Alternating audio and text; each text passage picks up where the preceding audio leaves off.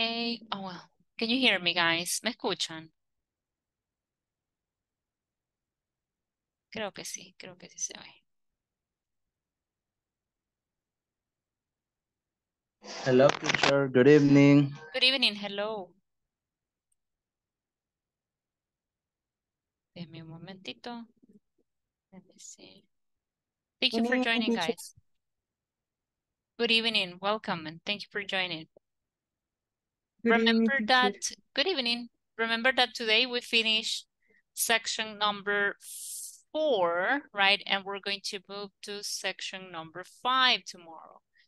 We are completing some exercises, but don't worry, I will cover, that information later too, okay? I already have, the platform ready. Okay, so we're going to talk a little bit about the exercises in section number 5. Don't worry. Okay, we will resolve them. I'm going to pass the attendance. Okay, voy a pasar la lista, así que solo denme un momentito.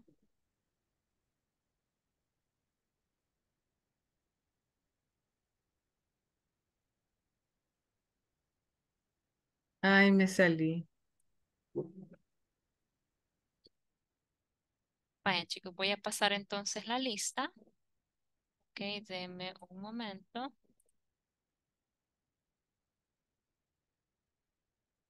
Aquí está. Comencemos entonces.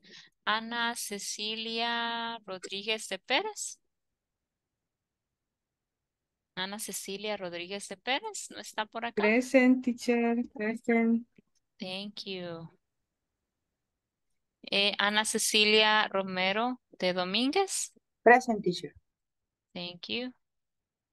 Permítame.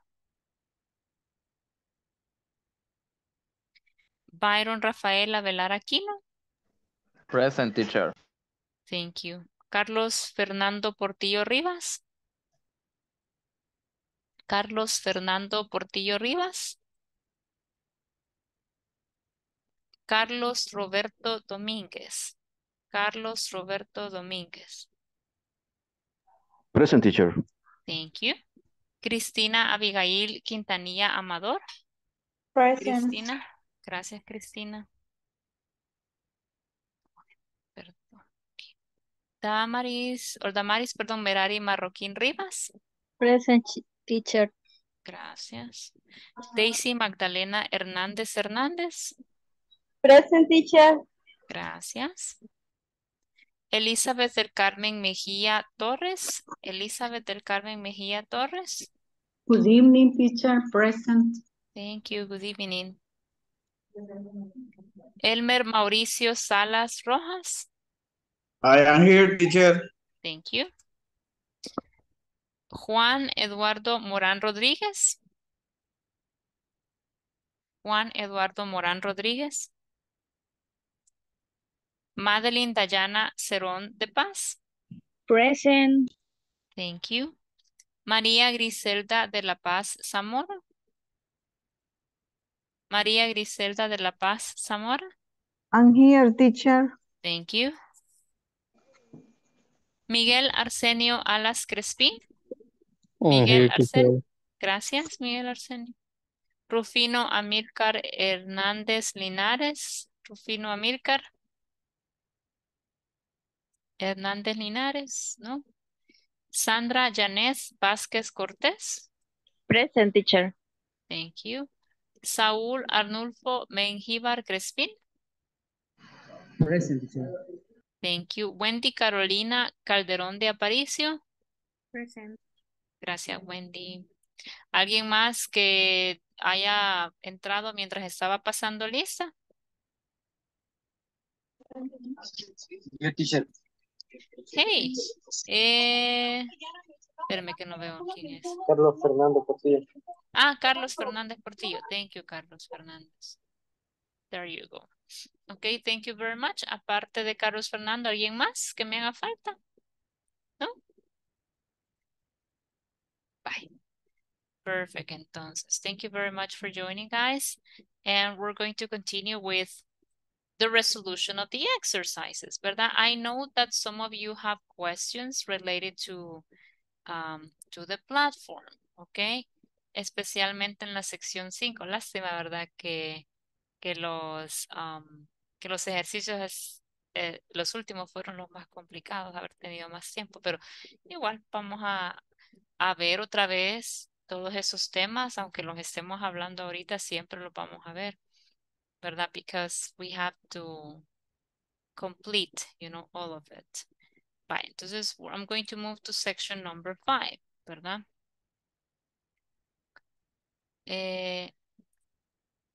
Ahí está el 4, permítame.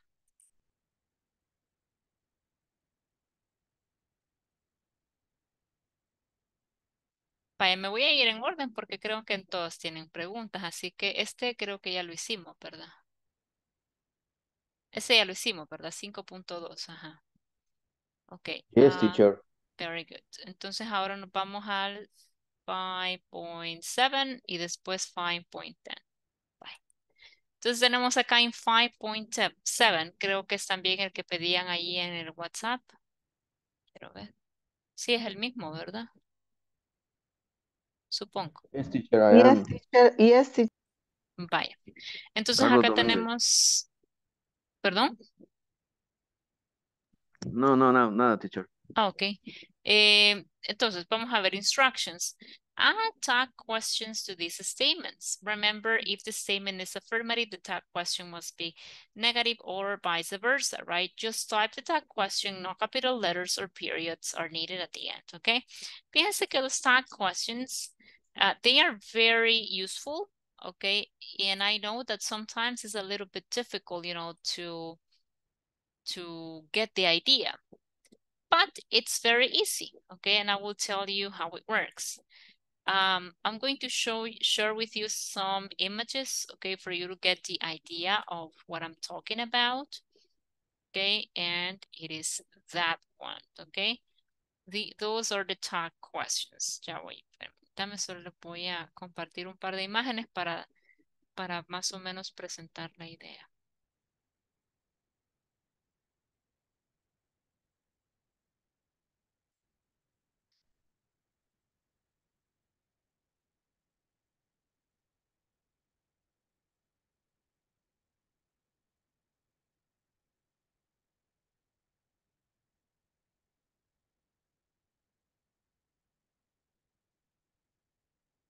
Bye. Entonces, these are like the main ideas, ¿verdad? Son las ideas principales de los tag questions. So how do they work? Well, I'm going to move here. I think they are almost at the end.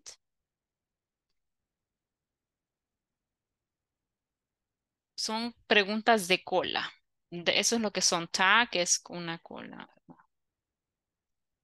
Vale, tag questions for opinions.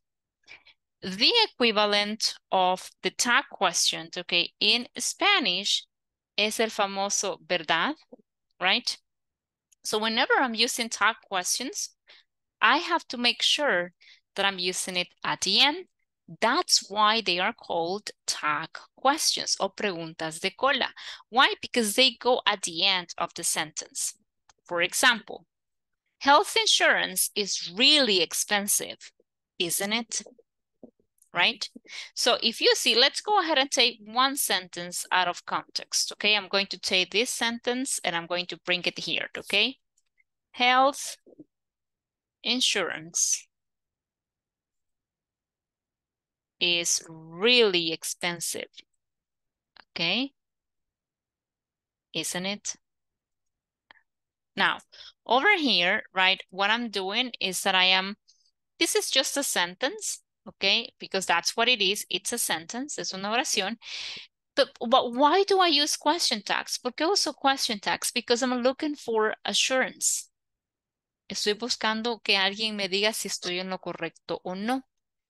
Es como diga, ay, ¿verdad que el seguro privado de salud es bien caro, ¿verdad?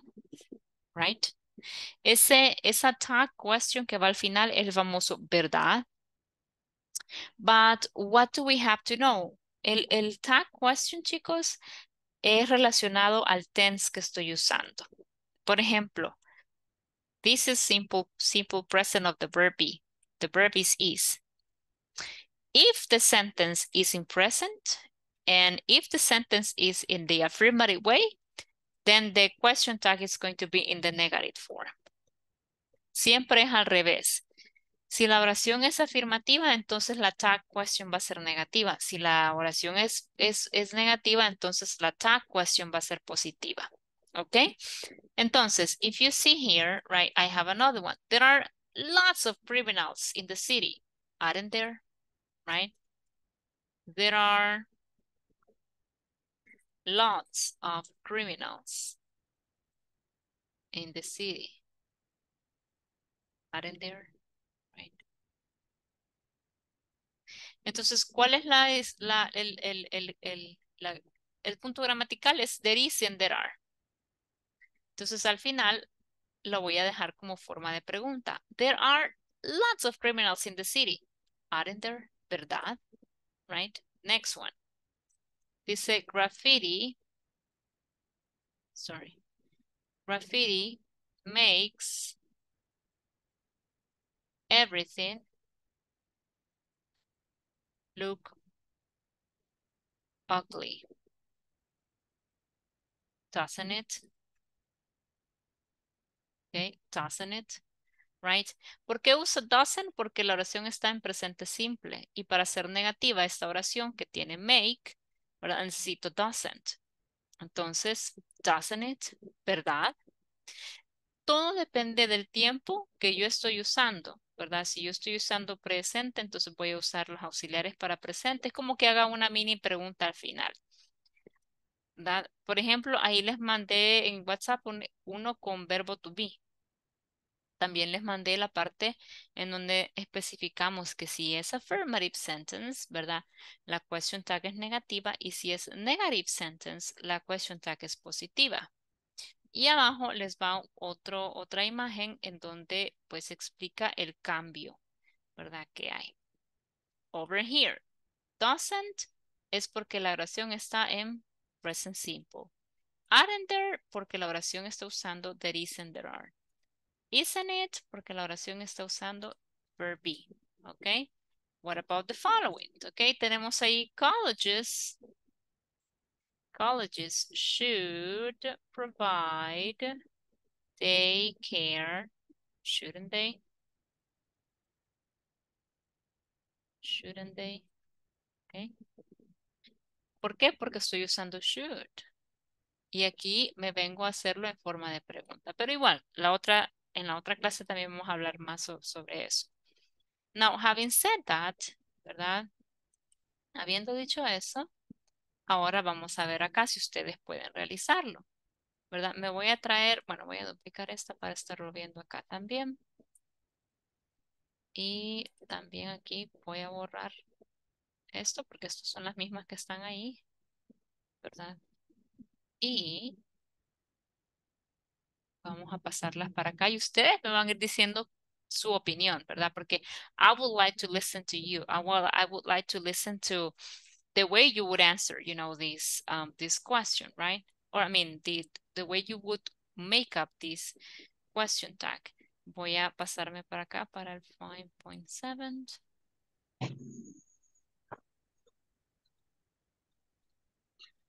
Ok, entonces tengo la primera.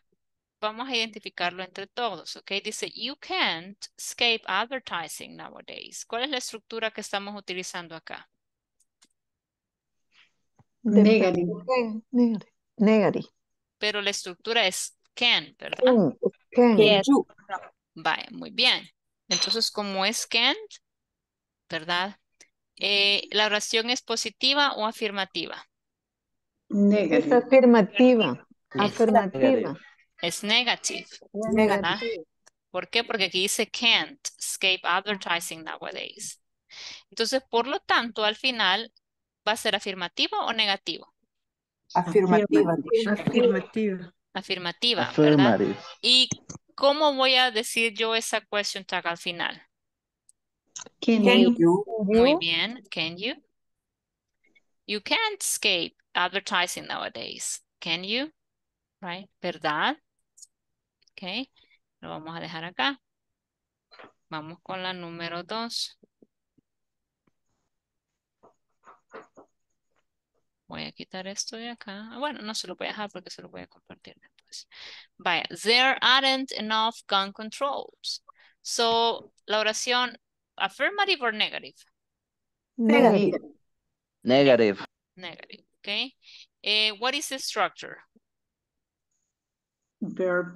Aren't, Are. Aren't. are there? Vaya, pero la O estructura there are. es there is Are. There is. y there are. Muy bien. Are. Vaya. Entonces, al final, ¿va a ser afirmativa o negativa? Affirmative. Affirmative. ¿Y cómo nos va a quedar? There are.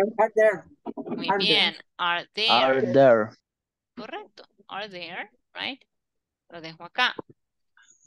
3. Noise pollution is a major problem here. Okay, so question. What is this? No, creo que mejor lo voy a quitar de acá. Ay, acá. Okay, noise pollution is a major problem here. Affirmative or negative? Affirmative. Affirmative. Affirmative. Vaya. What is the structure? Is. Isn't. O sea, el verbo Affirmative. presente simple del verbo to be, ¿verdad? Present simple Verb. of verb be. Bye. Entonces, acá, como es afirmativa, ¿cómo me va a quedar al final? Negative. Negative. Negative. ¿Y cuál sería la opción? Isn't. Aren't. Isn't. Isn't it? Porque está, aquí Isn't está en it? singular, ¿verdad? Dice noise pollution is. Isn't it? ¿Verdad? Yes, teacher. Muy bien. Entonces me vengo para acá y lo dejo en la cajita isn't it. Ahora me voy con number 4, ¿verdad? Again, there are more and more homeless people on the streets. Affirmative or negative? Affirmative. Affirmative, right? What is the structure? There is, there are. Muy There bien. is, there are. Muy bien, there is, there aren't, ¿ok? Entonces, ¿cómo me va a quedar al final? Aren't there. There Aren't there? Aren't there? Bien, aren't there, right? Very good. Aren't there? What about number 5? It says the sales tax should be lowered. Positive or negative? Affirmative. Affirmative. Affirmative. Okay. Now, what is the tense? Should be. Should be. Should, right? Should Should be. is the structure. Muy bien. Entonces, ¿cómo me va a quedar aquí al final? Affirmative or negative? Shouldn't. Negative. Negative. Muy bien. Shouldn't be? Well, shouldn't it? I'm sorry. Shouldn't be. Shouldn't Shouldn't it? it? Muy bien. Bye. Ahí está. Number 6, it says, it isn't easy to save money these days. So affirmative or negative? Negative. Negative. Okay. Negative, right? What is the structure? Is. Are. Okay, Is. present simple Are. Present simple. of verb to be. Presente Verb. simple del verbo to be. Entonces, ¿cómo me va a quedar al final? Is it? Is it? Is it? Is it? Right? Is it? Very good. Okay, because it's in affirmative. Now, let's take a look at number 7. Okay. Downsizing is hurting the economy. Affirmative or negative? Affirmative. Affirmative. Very good. What is the tense? Present verb. Isn't it? Present simple. Present Verb to simple be. of verb to be. Muy bien. So, ¿cómo nos quedaría qué? Isn't it? Isn't it? Isn't it? Muy bien. Isn't it? Right, very good. Vamos a ver acá. Number 8, it says, the city doesn't do enough for stray animals. Okay, positive or negative? Or affirmative or negative? Negative. Negative. Okay, what is the tense? Verb to be. verb to, Verb to be. Simple present. auxiliar, Simple present. Present simple, Present correct. simple. Present simple. Presente simple de todos los verbos. Present simple. ¿Cómo nos quedaría al final? Does. Doesn't it. Doesn't it. No puede ser doesn't porque es afirmativa, ¿verdad? Does. Does it. Does it. Does it. Ajá, does it, right? Does Porque it. la oración era negativa y entonces la question tag es afirmativa. Vamos a darle aquí. Quiero ver si las tengo todas. Creo que sí. Veamos, vamos a enviarlas. Y ahí está, ¿verdad? As you can see, all the answers are correct. Quiero ver si las puedo copiar.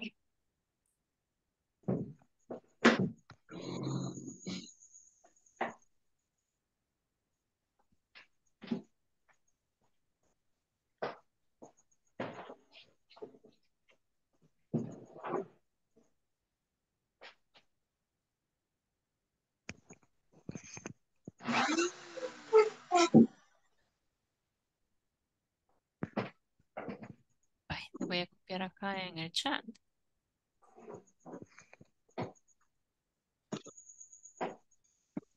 Solo queda mucho espacio, pero permítanme.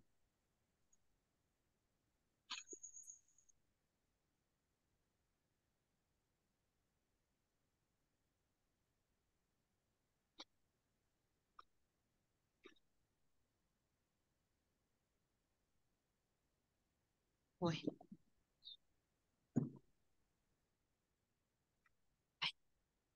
There you go, ¿verdad? Ahora nos vamos a pasar al number 5.10, que es un reading exercise. Aquí también habían preguntas, entiendo yo, ¿verdad? ¿Correcto? Yes, teacher. Vaya, ok. Entonces vamos a ver la parte del reading, ¿ok? Si no lo puede ver bien, puede irse a su manual y es la página 36, la última página, acá va la última página.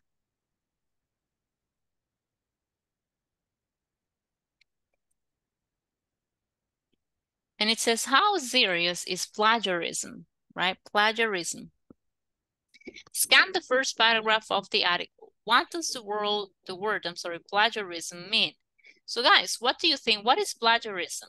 ¿Qué será plagiarism for you? Plagio en español, ¿verdad? Like a copy, something. Plagio.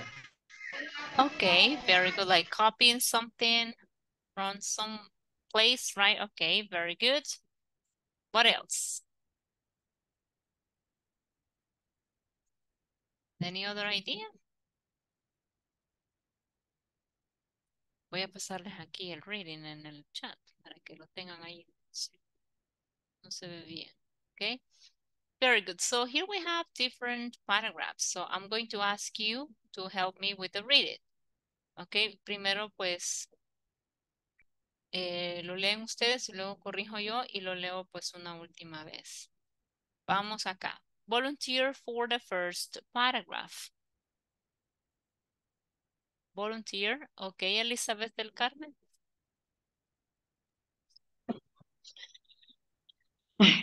Thank you, teacher. Recently, a biology teacher in Kansas, a state in the American Midwest, made national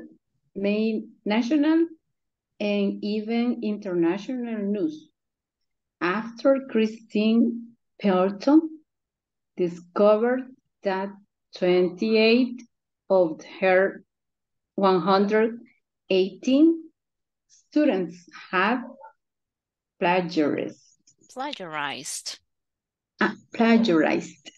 parts of a major project.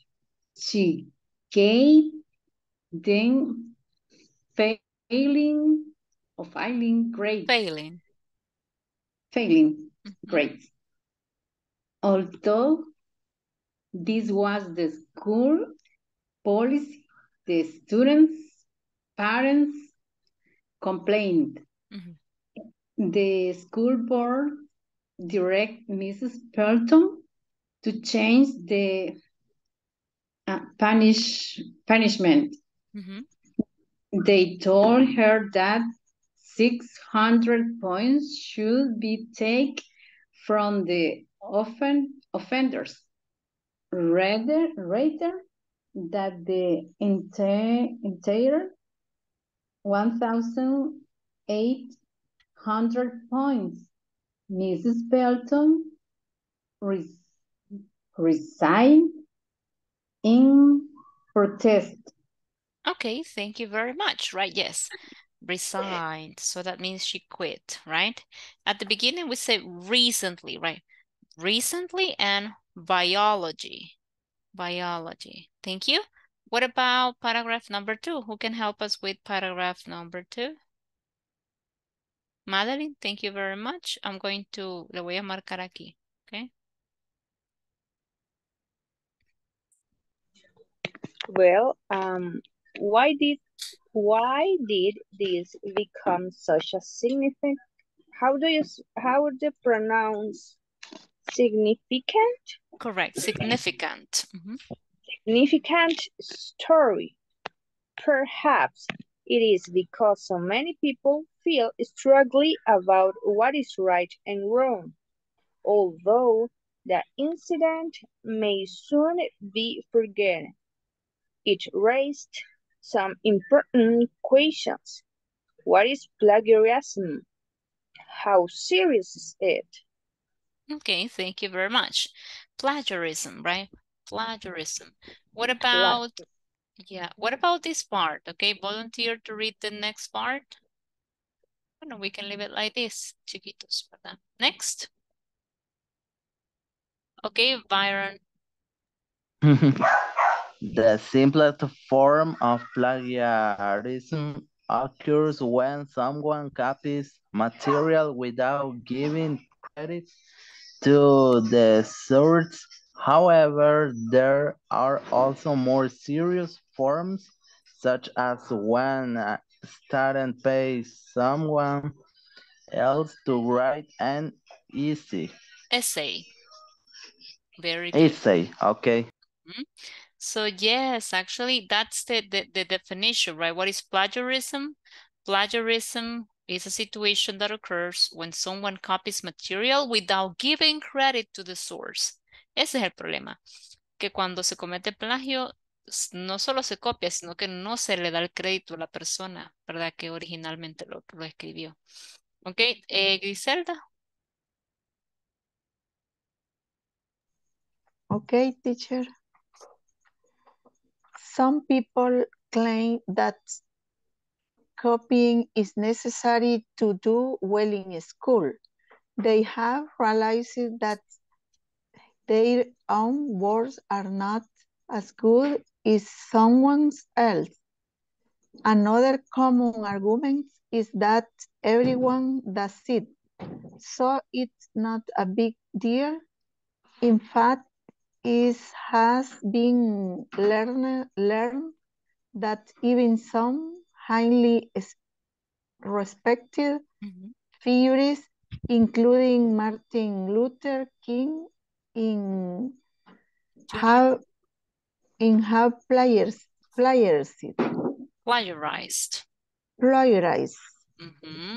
Okay, and this word, realized, right? Realized and plagiarized. What about the next one? Thank you. What about this one? Volunteer for the next one.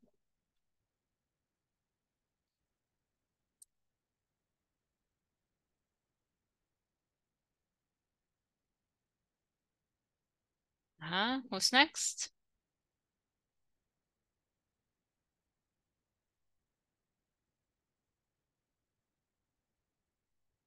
Nobody? Vale, pues está bien. I'll read it, okay?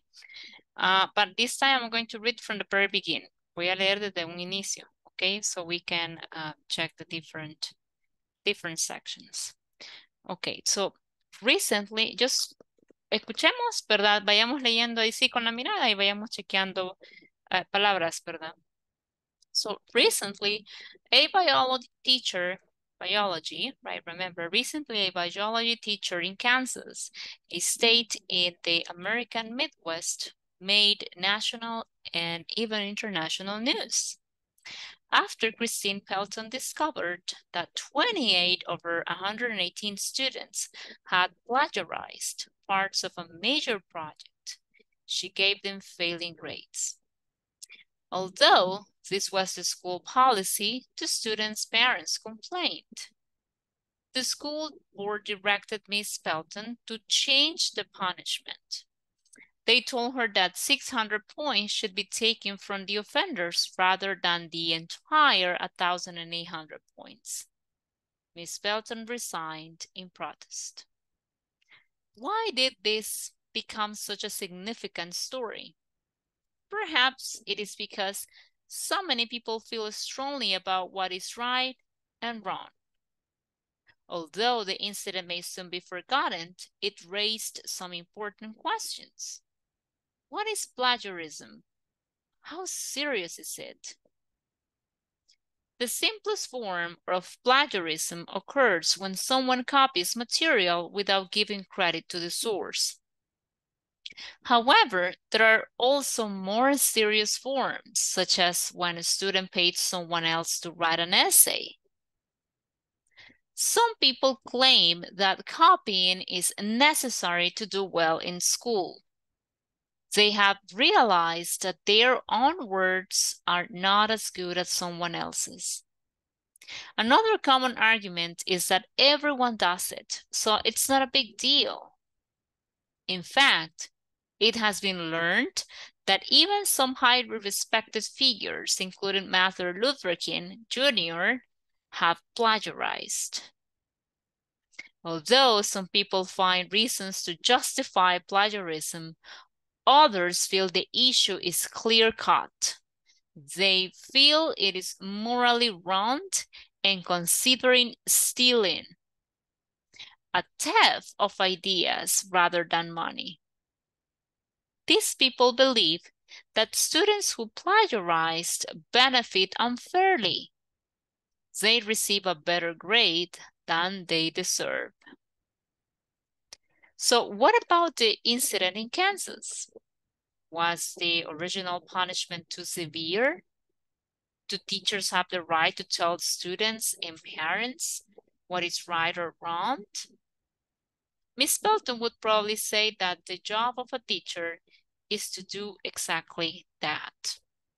Okay, so wow, well, actually I really like, you know, the reading, because well, nowadays with artificial intelligence, it is going to be even more difficult to identify when students, you know, commit plagiarism, right? Because artificial intelligence allows you to get lots of material done instantly, right? Related to a topic. So it could be, you know, something that can help us to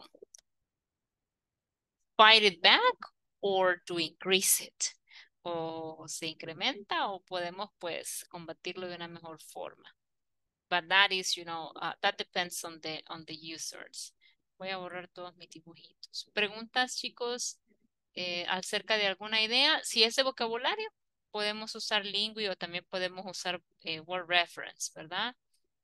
Acostumbrémonos a usar Word Reference, acostumbrémonos a tener siempre Lingui y Word Reference a la mano para contestar para buscar palabras de vocabulario. ¿Ok?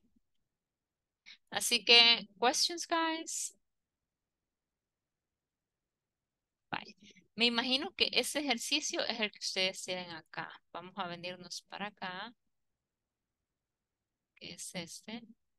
¿Verdad? Aquí está todo el reading. Si usted se mete, aquí se ve más clarito. Vale. Entonces, luego dice, the teachers, well, I'm sorry, no leí las instrucciones. Instructions, read the article, then number these sentences from 1. First event, creo que aquí se equivocaron, is first event to 6, last event. Type the number in letters. No capital nor periods are needed. Okay, so just be careful with that. No capital and no periods are needed. Comencemos. Number 1. The teacher's story appeared in national news. What number of event is this? Recordemos que estamos ordenando los eventos. Y es del 1 al 6. The teacher's story appeared in national news. Number 6, teacher. Correct. Vamos a escribir acá 6. The teacher gave the students failing grades. Number 2. Number 2. Muy bien. Two. Vamos a escribir number 2. The students' parents were angry. Number 3, teacher. Number 3. Dicen por ahí. Yes. Ay, no. Aquí. Ahí está. The teacher left her job. Number 5. Okay. The group of students cheated on an assignment. Number 1, teacher. Okay. And the school board told the teacher to change the scores. Number 4, teacher. Okay. Very good. And there we go. Right. Ahí está. Por si quieren copiar, ¿verdad? El orden.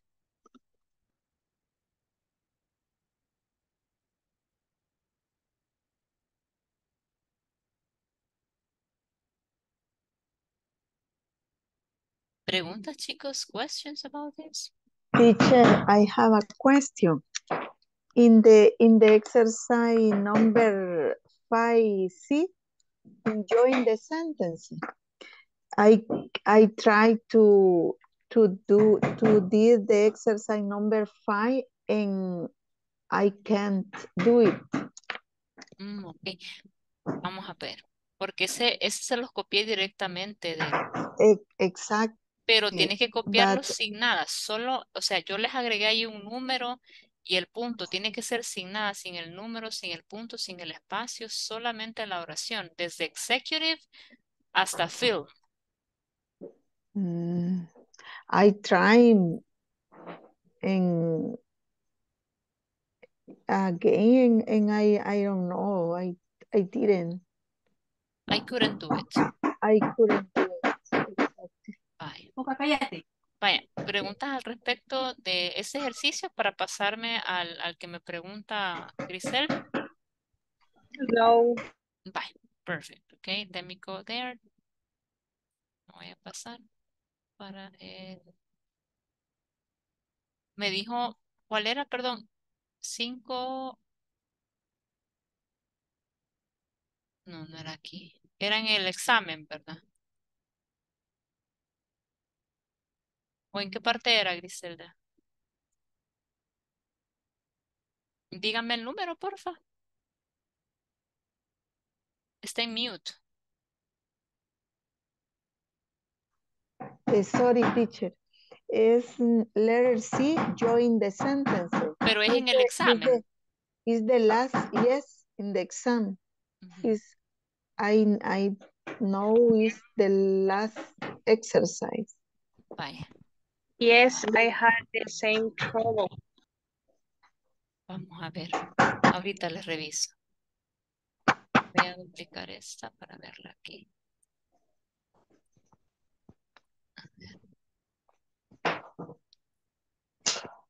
Con la número 5, dicen. Exactly, teacher. Ok. Vale, les voy a pasar las posibles respuestas.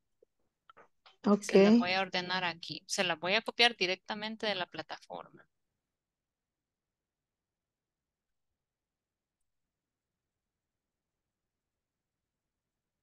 Son 2. Aquí hay 2. Quiero ver.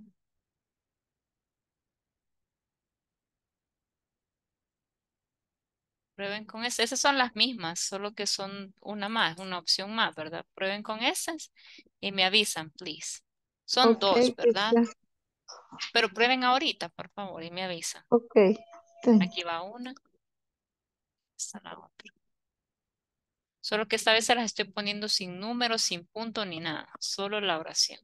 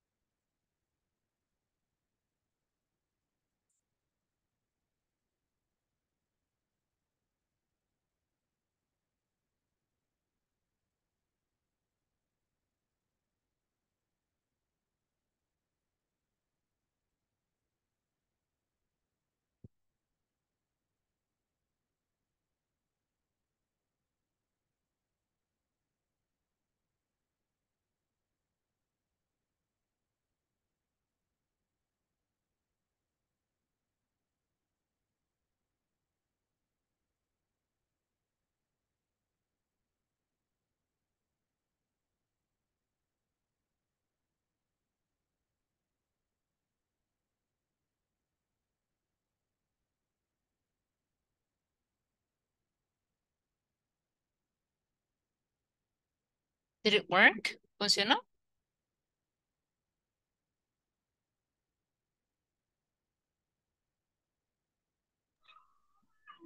I'm trying, but I had problem with all items. I had only one correct. The item, let me check. Pero esa ya la resolvimos. Si quieren le voy a marcar aquí dónde están. Se las pasé aquí en el grupo. Aquí ve. Porfa. Si no, también puede ver. Creo que en la clase anterior, ¿verdad? La resolvimos. La clase del viernes, creo que fue.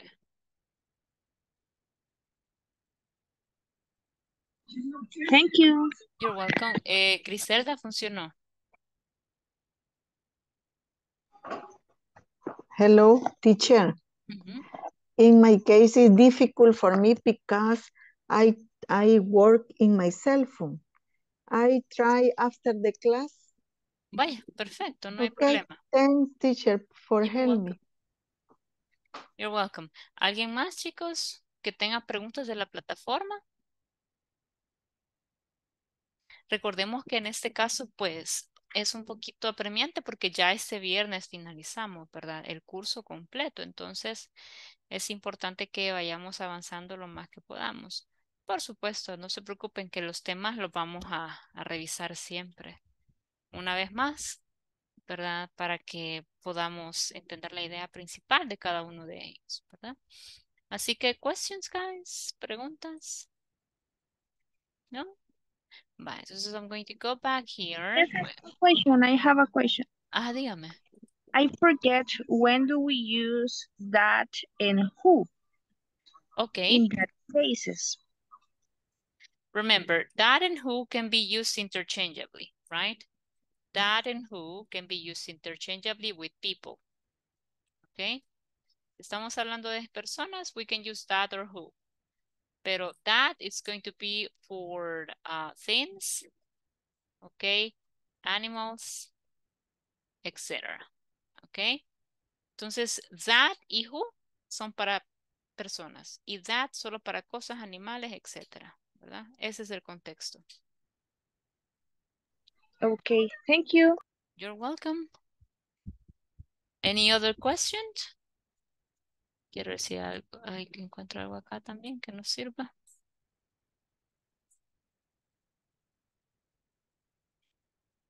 Preguntas, chicos. Quiero ver. No. Aquí está.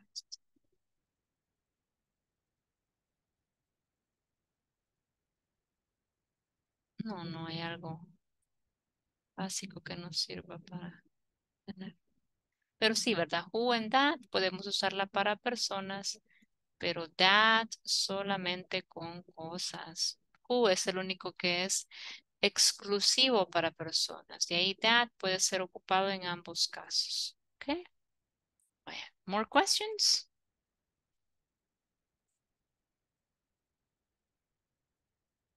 No.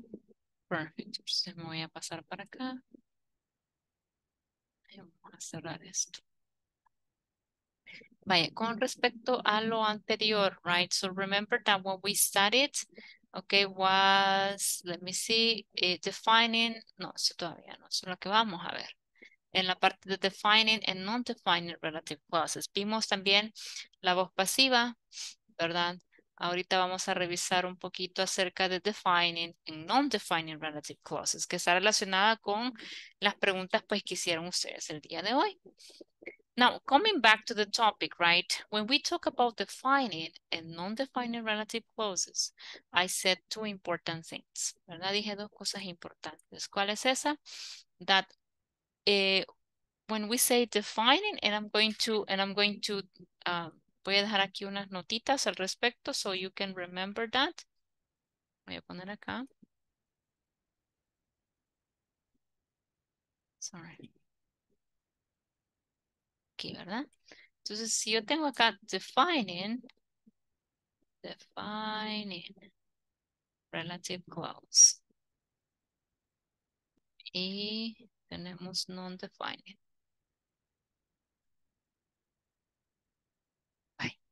Now, what happens here? ¿Qué es lo que sucede? Vaya, chicos. Primero yo este tema lo comencé cuando se los empecé a explicar, ¿verdad? Lo comencé con esta palabra. What is a clause? What is a clause? Who remembers what a clause is? What is a clause?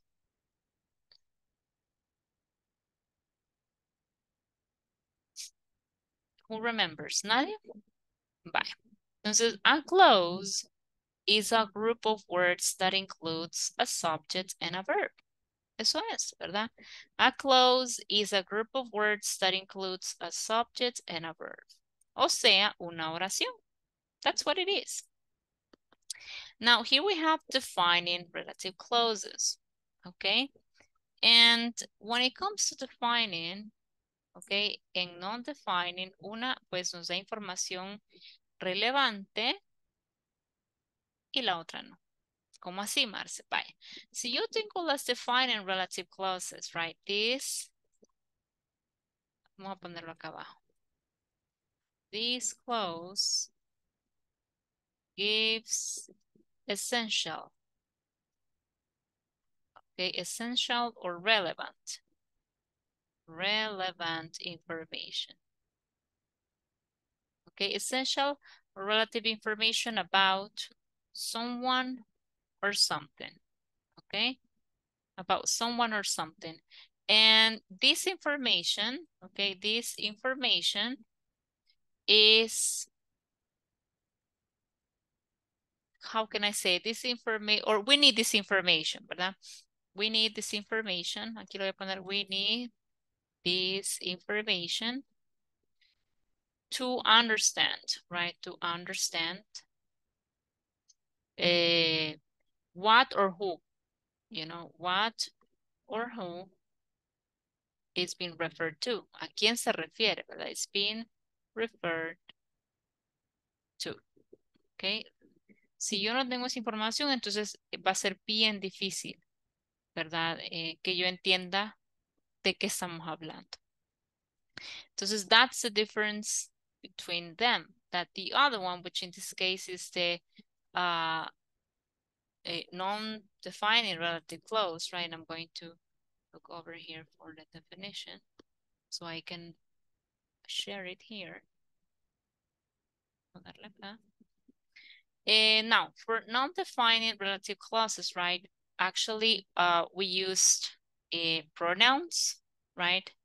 Que en este caso es that or who, ¿verdad? And it gives irrelevant information. This clause gives irrelevant information about someone or something, ¿verdad? Es lo opuesto. This clause gives not essential or irrelevant information about someone or something, okay? That is a difference, ¿verdad? Entonces, cuando ya las estamos armando, ¿verdad? Cuando estamos armando, uy, perdón, lo voy a hacer otra vez, se voy a mandar.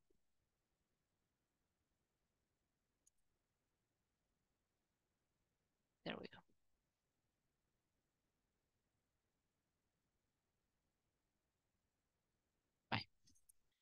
went, okay, we are working with them, as you can see. Cuando ya las ponemos juntas, la parte de las defining relative clauses generalmente no llevan una coma. ¿Por qué? Porque ese who and that me están ayudando. A dialect coach, bueno, las dos oraciones que estoy poniendo juntas acá son a dialect coach is a language specialist. She works with actors on their accents. ¿Verdad? Estoy hablando acá dos cosas, ¿verdad? ¿Qué es un dialect coach y con quién trabaja? Entonces, al unirlas, ¿verdad? Yo obtengo a dialect coach is a language specialist who or that works with actors on their accents. ¿Verdad? En este caso, pues estoy dando una definición, ¿verdad? Una definición de cómo, ¿verdad? Le voy a presentar esta información a la persona. Es porque es algo que es correcto, ¿verdad? Ahora bien, luego tengo las non-defining relative clauses. We give further information about people, ¿verdad? A location scout finds places to shoot scenes. Travels all over the world. O sea, estoy dando información importante, información que no es relevante o no tan importante. Pero si usted se fija, aquí lo dejamos entre comas. A location scout who finds places to shoot scenes travels all over the world. ¿Verdad? Es la forma en la que voy a dejarlo como defining o not defining relative clause. ¿Ok? Acá tenemos 4 oraciones. ¿Ok? Vamos a ver, vamos a identificar, ¿verdad? Si son defining or non-defining. Dice, do this sentence contain defining or non-defining clauses? Add commas to the non-defining clauses. Then compare with a partner. ¿Ok? Vamos a ver.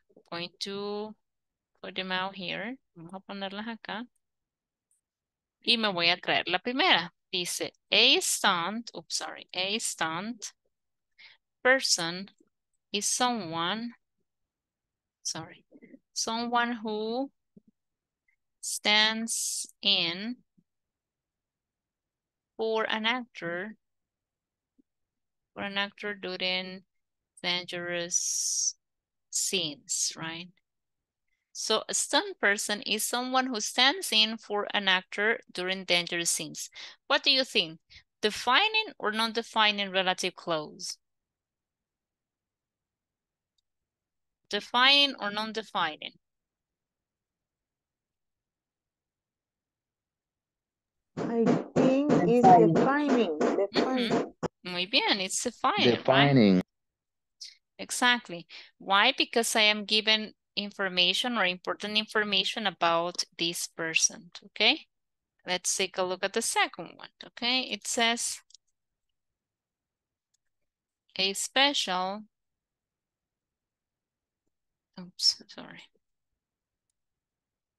special effects, right? Designer who needs advanced, right?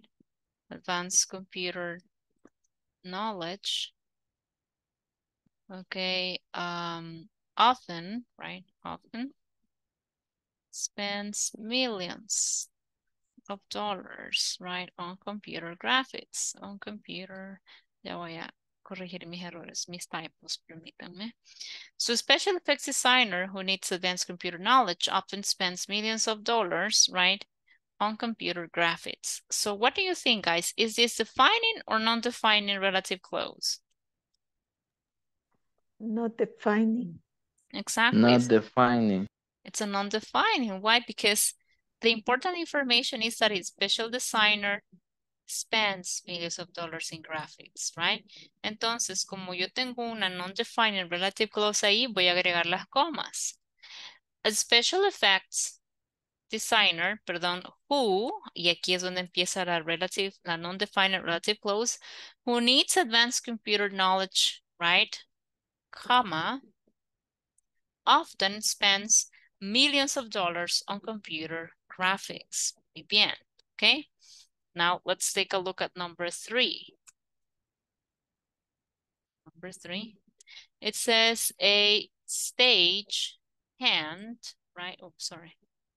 Se fue al revés. A stage hand, right, is the person who moves the sets on stage in a theater, right, production.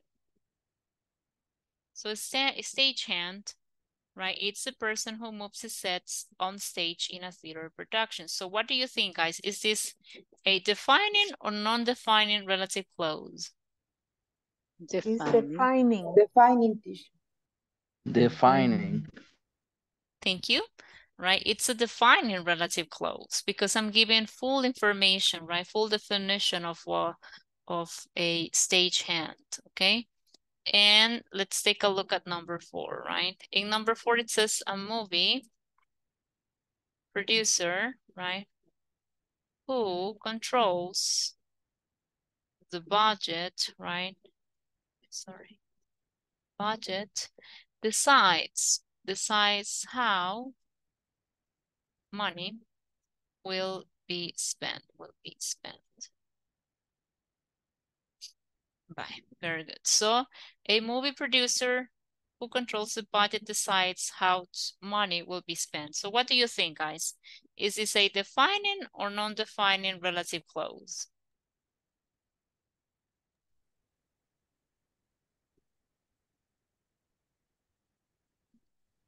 I think it's defining. I don't know. Defining.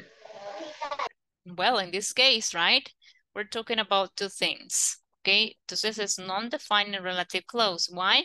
Porque dice a movie producer, comma, who controls the budget, comma, decides how money will be spent, right? So in this case, we have two different pieces of information, right? So a movie producer decides how money will be spent. And why would we leave, you know, why would we leave, leave out information or a piece of information in this way? Well, because people generally know that a movie producer is the one who controls the budget. Entonces, that is additional or irrelevant information that I am adding. Entonces, lo relevante es that the movie producer decides how money will be spent, right? We already know that this person controls the budget, right? But information here or new information is that this person decides how, you know, it will be used. Okay, so this is, you know, on this particular part. Tomorrow we're going to move to letter B. Mañana vamos a hacer este, que es el mismo que tienen en la plataforma. ¿Verdad que ese es el mismo? Yes. Bye. Yes, teacher. Yeah, teacher. Bye. Entonces ya mañana vamos a ir finalizando esa parte del tema. Le voy a compartir esto.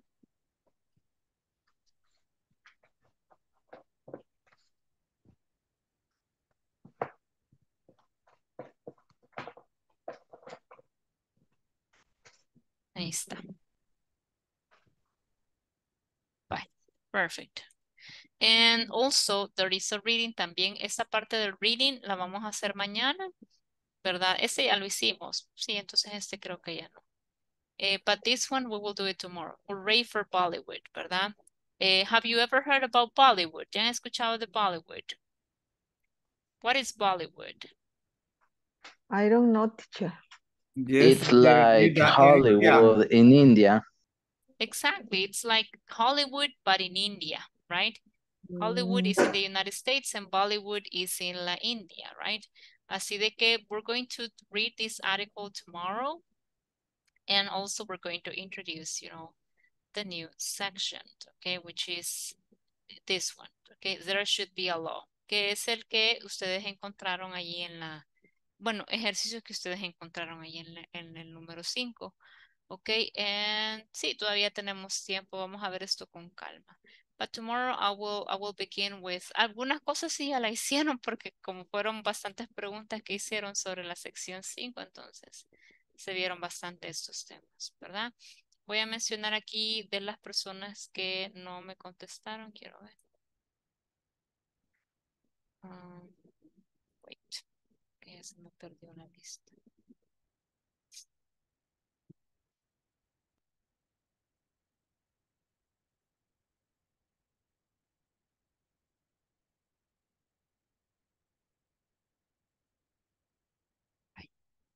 Juan Eduardo Morán Rodríguez, ¿está por acá? Juan Eduardo. Morán Rodríguez. Present, teacher. Aquí estoy. Ok, thank you. Luego, Rufino Amílcar Hernández Linares. Rufino Amílcar. Presente. Ok, Present. thank you. Vaya, chicos, entonces, thank you very much for joining today. Okay, and I'll see you tomorrow. See you Okay, tomorrow, teacher. Good teacher. night, Thank teacher. you. See you tomorrow. Bye. Good night. Bye-bye. See you tomorrow. Good night. Good night, Good guys. night. Bye-bye. Bye-bye.